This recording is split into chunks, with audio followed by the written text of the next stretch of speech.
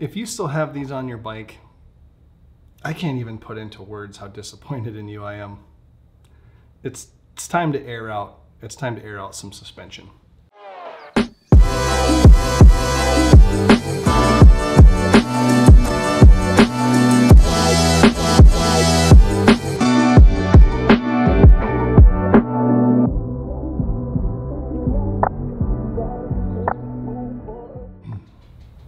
Chase with Legend Suspensions here, and today's video we're going to be talking about the difference in stock air suspension versus Legend Suspension's air suspension. Now, there's a really bad stigma across the motorcycle industry with air suspension, and this little culprit right here is really to blame. And if this is the only experience that you have with air suspension, I gotta tell you, you're really missing out on a lot better ride, a lot better features if this is all that you're going off of. So let's kind of break down this shock and do a little bit of a comparison here. Now, this basically came on, let's see, 99 to about 2015 touring bikes. And this is what's classified technically, or by most people that have them, as an air shock. And we get asked an awful lot of times at shows, you know, I want suspension, and we say, do you want air or coils? And sometimes people will immediately go, I don't want air suspension. And I say, why not? And they say, well, I have air suspension on my bike. And that's where the conversation turns into more of an educational situation, because this air shock and this air shock is like the first airplane ever built versus Elon Musk sending something into space. So let's break down the differences here and kind of show you some of the differences. So this is what is called an emulsion style air shock. So there's oil in here, you're pumping air into that oil, you're emulsifying it. Now, if you look around the parking lot of really anywhere, the majority of vehicles are gonna have emulsions shocks on them. That is not a new technology. It's been around for a very long time. They are very inconsistent, they are very hard to tune, and they are not your best option for motorcycles. A pair of these bad boys cost right in the realistic neighborhood of about $8 a pair to manufacture. And you can kind of see why. There's just not a lot of good in this. It fits a bill for putting on a motorcycle, but when you go to put air in these, they really aren't functioning the way that they're supposed to. And when they are, they're very inconsistent and they're very hard to tune because you're just adding air pressure into oil, emulsifying it, and you're not getting anywhere near what you should be.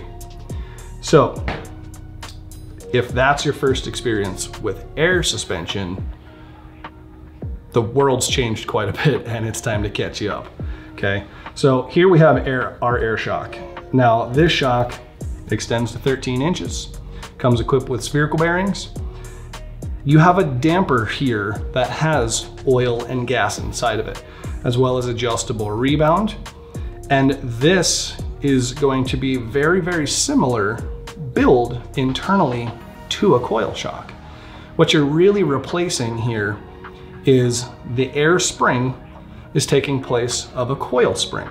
So where you would need to adjust preload on a coil spring by raising and lowering that coil spring to add or take away holding power for passengers and so on, the convenience that you're getting here is adding and taking away air pressure by pushing a button on your handlebar control. That is really convenient for several things, whether you need to just get the bike low enough to load up a passenger. Maybe you've got an injury that prevents you from being able to get on a regular seated height motorcycle. Maybe your passenger likes it a little bit lower. Maybe you pull up to a fuel pump and you don't feel quite as stable on your feet. Uneven gravel, the list goes on and on of the advantages of why you would want an air shock. So extending to 13 inches, it's generally gonna be rode in about the 12-inch point. That's giving you 1 inch of sag, and will compress all the way down to 10¼ inches. And we're measuring that center bolt to center bolt. That's gonna get you quite a bit lower than just about anything else. Now, one of the main folks that tend to like this shock have ditched this and they've gone to a fixed short 10-inch shock. And in going that low, you're really giving up all of your ride quality to get it low enough to touch the ground. And it becomes a double-edged sword of, now it's low enough, but now I can't touch the, I can touch the ground, but it's so uncomfortable I don't want to ride the bike. And that's where the advantage of air ride comes in. That's gonna let you still have the 99% of the time that you're not touching the ground, a nice comfortable ride with 3 inches of travel and adjustable rebound. But you pull off the interstate, you're on a back road, wherever you need to drop this down so you can touch, voila, push a button, you let it out. Solo and 2-up riding. That is another category where maybe you don't want to adjust a coil shock for your solo and 2-up riding. You're going to work every single day. On the weekends, you do more 2-up riding. That's oftentimes going to require a preload change on a coil shock. With an air shock, you're going to be able to simply add or remove air pressure. And if you're monitoring that pressure with a gauge, you're going to be able to set your sag for your 2-up riding, set your sag for your solo riding, take all the guesswork out, and you're really just going between those two different PSIs, and you're got an ideal ride for you when you're solo and an ideal ride when you're 2-up.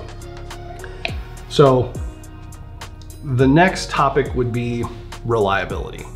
Now, we've heard people say, well, is it as reliable as a coil shock? Does it ride as good as a coil shock? What am I giving up by getting an air shock? And the real answer is nothing. You're gaining some things. They may or may not be something that you want for your riding application, but realistically, if you want to talk about performance and how this shock performs compared to, say, something like a Revo A, the damper internals, the way that the shock is adjusted, is all identical. So you're going to get comfort and performance. Also, you're gonna get on-the-fly adjustment, as well as the ability to change the height of your shock depending on what you need, whether you're a shorter rider or any of the things that I've previously listed. And there's a whole host of other things. If you're hooking up a trailer and you need to add more pressure to the shock to give you the correct ride, these give you a whole bunch of improvements that, while a coil shock can handle them, it could potentially be better suited for an air shock. This is especially important on a tri-glide or a freewheeler where the shock isn't as accessible. And you can push a button on an air ride and adjust that shock for your solo and 2-up riding, or a whole bunch of gear in the trunk, where you don't necessarily have to make a coil adjustment and you're getting the convenience of just simply adjusting this air. So if you think, well, I'm traveling across the country, I'm doing lots of riding, yes, there is inherently more moving parts in an air shock than a coil shock. However, there are tens of thousands of these kits on the market running flawlessly, all over the place, all over the world. When they are installed correctly, you really don't run into a whole lot of issues with this suspension. Does it have wear items? Yes, so does a coil shock. So don't cancel out needing this shock because you think at some point you may have to rebuild them. You have to rebuild all shocks. So simple wear items are covered under warranty. And whether you're doing a lot of cruising on the road or long distance riding, but you want to stop and cruise through some canyons or go ride the tail of the dragon or go do a whole bunch of aggressive riding, you absolutely will not outride this shock. This shock is going to perform flawlessly for you, whether you are maxing out that motorcycle on a track or whether you're just cruising down the interstate. You're just getting different features in this shock that allow you to adjust the height and adjust on the fly, which is what a lot of times people say, well, I have a coil shock and I do a lot of 2-up riding and I don't necessarily want to adjust that shock every time I'm changing the weight. This is your answer right here. This is perfect. Replace this stock $8 set of shocks with a quality set of air ride that have a lifetime warranty, that have spherical rod bearings to help eliminate suspension bind, that have your height adjustability, that have your rebound adjustability, that have very, very similar internals as a coil shock, and all the features and benefits of air in performance and in comfort as well as safety. There's bump stops inside of this shock that when it's aired all the way down, will keep your fender from ever coming in contact with your tire or wiring harness or custom paint. There really is no cons to this piece here. So if you're considering something like air suspension, or maybe you've completely ruled it out and you're still trying to decide on a coil shock, but there's some lingering things that you need that Air Ride can provide, we would strongly suggest that you take a look at the Air or Air A. We have those for just about every Harley fitment that there is. If you have any additional questions on this, please reach out to customer service at legendsuspensions.com. You can also use our live chat feature on our website. It is manned by live real techs that work in the customer service department. They're happy to help you. They will go through every single detail of this shock and make sure that you're getting exactly what you need. Check with your local motorcycle shop. And next time you look at air, you gotta ask yourself, what is the experience that the person has with air? Because if this is somebody's opinion of air suspension and this is as far as their extent of knowledge goes, you're really missing the boat here by not giving this a try. So hopefully the video is informative. And again, check with your shop, check with us. If you have any questions, we're happy to help. We'll see you next time on Tech Tuesday.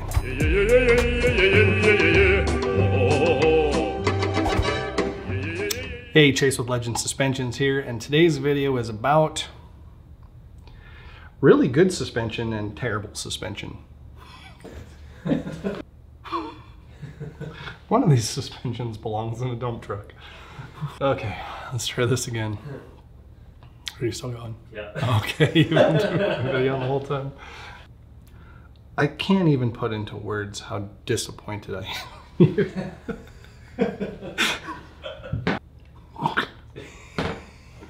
Okay. Ha-cha-cha.